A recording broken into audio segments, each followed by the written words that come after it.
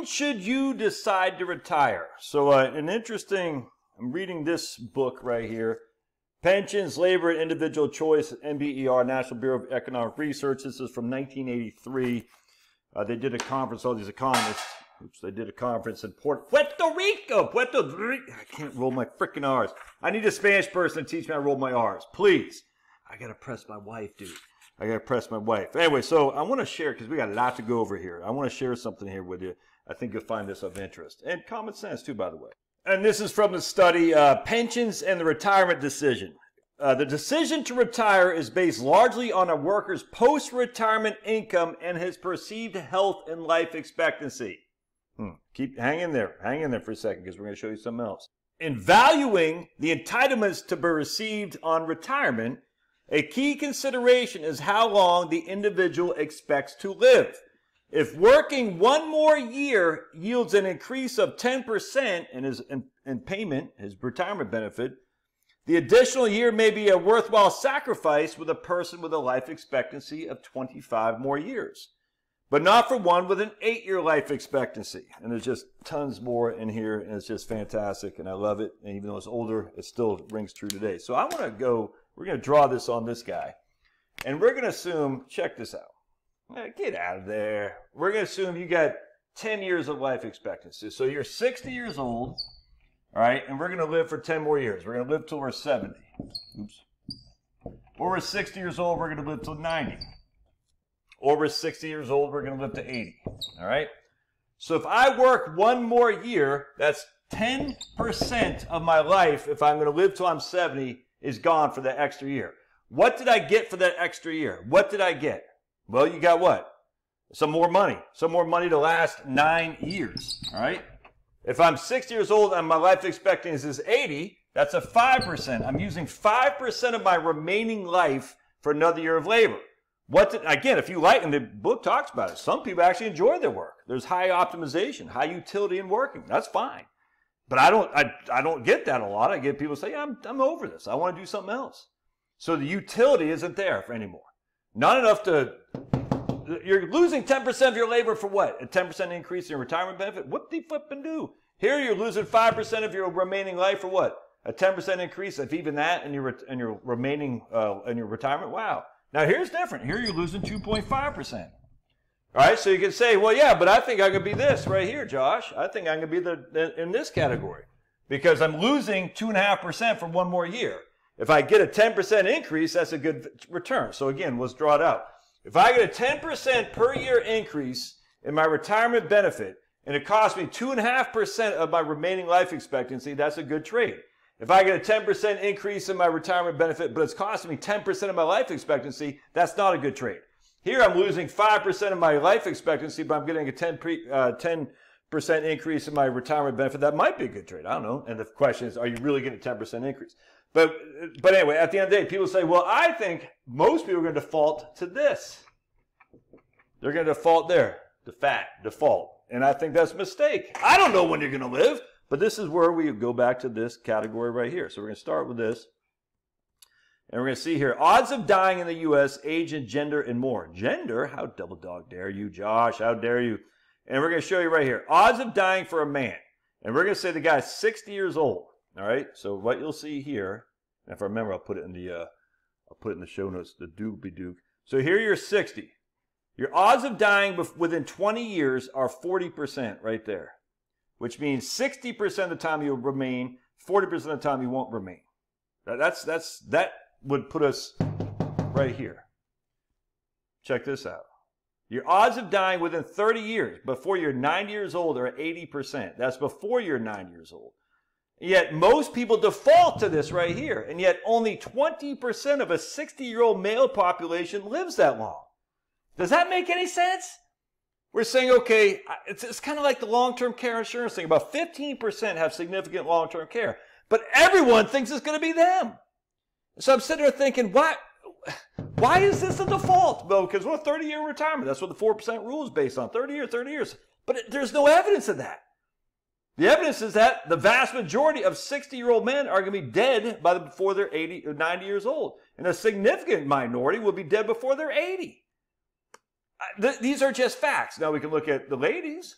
The my lady. And you have a higher life expectancy because you don't work as many dangerous jobs. So if you're 60 years old today, right there, you still have, right there, if you're 60 years old today, you still have a 67% chance you'll be dead by your time you're 90. Even a 30% chance you'll be dead by the time you're 80.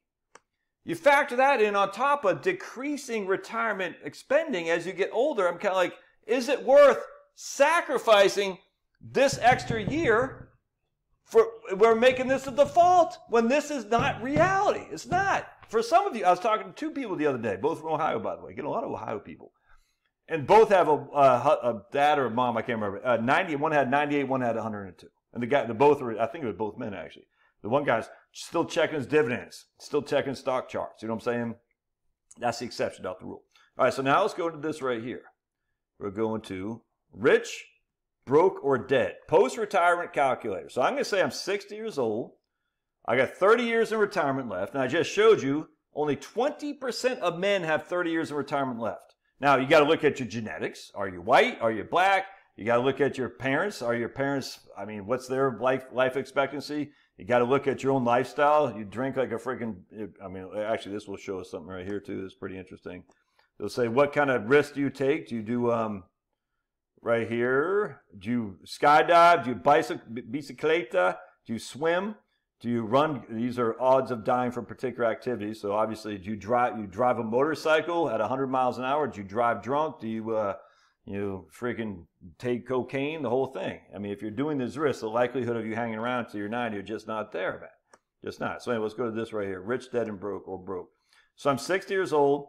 I got 30 years of retirement. I'm going to put my portfolio as a moderately aggressive portfolio. 60% bonds, 6% stocks, 20% bonds, 20% cash. I have an average Social Security benefit. What's the likelihood? My spending is $40,000 a year. What's the likelihood that my portfolio is dead before I am? And you can see right here, by the time I'm 75, 28.8% of the time I'm dead. 28.8% of the time I'm dead. 0% am I broke. 0%. 10% of the time I have more than twice what I put in. 31% of the time I have more than what I started with, my $1 million, and 30% of the time I have less. So basically, by the time I'm 75, this is 15 years from now, the same percentage of my death and having less money than I put in is the same. And none of the times am I broke. So now I go up till I'm 85. Now it's 25 years. 64% of the time I'm dead. I think, does it say men? Or does it say, yeah, male, because males crush. Men. 64% of the time I'm dead. 7% of the time I have a balance over twice what I started with. 12% of the time I have a balance greater than what I started with. 16% of the time I have a balance less than what I started with. And 3% of the time I'm broke. Does that make sense? So 2/3 of the time I'm dead. 0.3% I died with no money. 16% of the time, I have more, less than what I initially started with $1 million. But I hope that makes sense. So again, we go back to 75. Basically, 30% of the time I'm dead. 30% of the time I have less than I started with. And roughly 40% of the time I have more than I started with. And even 10% of the time I have twice as much. So by the time I'm 90, 83% of the time I'm dead. 1% of the time I'm broke. That's it. Just 1% of the time I'm broke. Why? Because I'm dead. 83% of the time I'm dead. Now you can make an argument, yeah, but if you take the survivors, well, again, the survivors would be about 20% of the population survives. How many times were they broke with the 4% in that regard? And not very many. So the question is, are you likely to die before you're broke? And the answer is unequivocally yes. So why are we sacrificing the remaining proportion of our life expectancy? Why would we sacrifice 10% of our life left to a work that's for a job that's going to give us, and I'm using 10% because that's what the book used. That doesn't make any sense, dude. It doesn't make any sense. Your life is dwindling. Your spending goes down. And this actually it gets even worse because this doesn't even show the spending goes down. This shows that the spending is constant. And some guy was like, constant spending doesn't mean adjusted with inflation. Yes, it does. Constant spending 100% means it's adjusted with inflation. Some guy's like, you're wrong. I said, like I always say, show me any evidence. This is what they all say. It drives me crazy. What I base my book, Relax and Retire. I say, show me any evidence of retirees spending increasing with inflation over a 30-year, 20-year retirement. Show me any evidence, any. I mean, I'm literally love to see it. I've been begging for this by years. I've been on Advisor Perspectives. I've been begging freaking people a whole lot smarter than this than I am. Not that many, actually, but still, I've been begging. I have yet to get anything. And what they all say, oh, well, you think people aren't spending more for groceries this year? You think people aren't spending more for property tax? So show me the evidence over the typical retirement that people's spending increases each and every year with inflation. On any given year, it will, absolutely. But show me any evidence. This is a serious question. Kind of like I said about the J to the A to the B to the S's. This is pre-COVID.